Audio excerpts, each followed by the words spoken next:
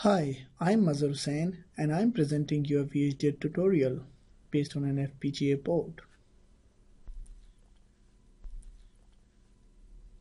In this tutorial, you will learn how to install softwares that are used in demo videos for this course.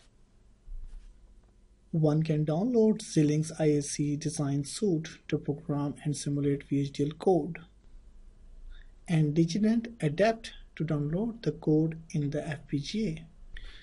Xilinx ISE as a software package containing a graphical IDE, design entry tools, a simulator, a synthesizer, and implementation tools to simulate or program FPGA. To work on your own computers, a limited version of Xilinx ISE Webpack can be downloaded for free from Xilinx website.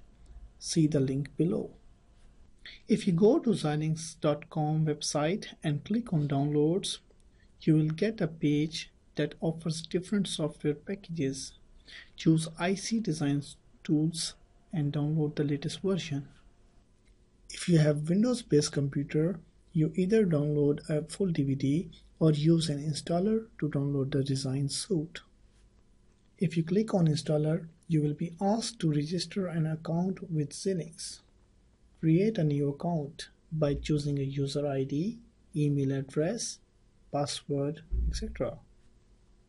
After creating an account, you will get a download link containing the complete Xilinx ISE design suite in the email address you provided during the registration. If you are getting any kind of error, then just contact Xilinx help and support. After the installation, the next essential step will be to set up a license for IC Design Suite.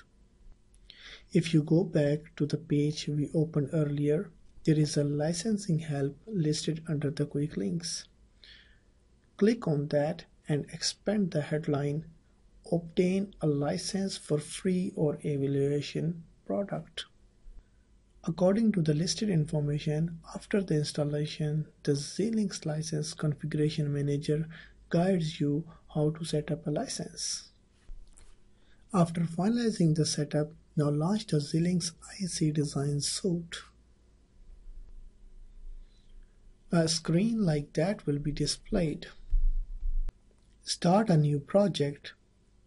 In this dialog box, choose the location of the project. We will name it to Test Project. Leave top-level source type as HDL.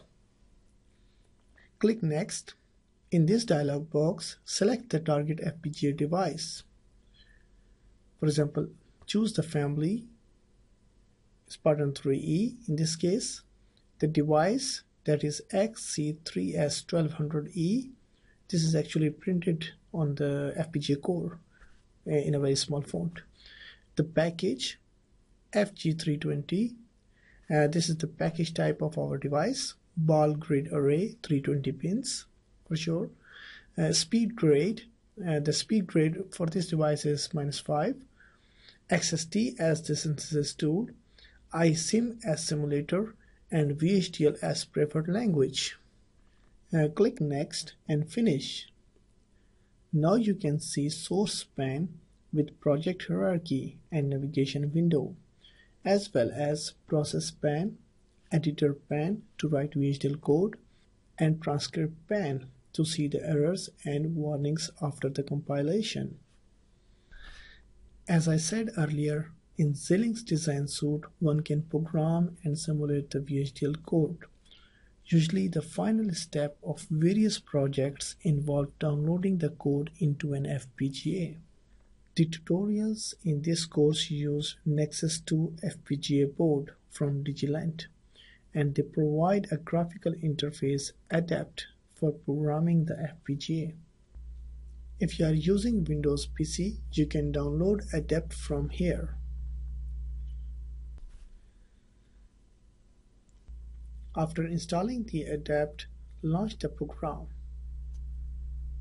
Connect the Nexys2 board via USB cable to your PC or a laptop.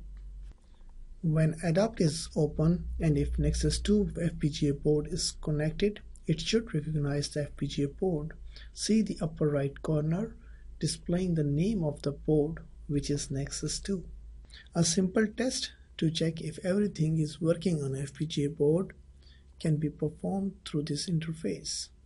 For example, by moving switches or push buttons on FPGA board, one can see the immediate response on the Adept screen. A RAM and flash test is also available to test the memory elements on evaluation board.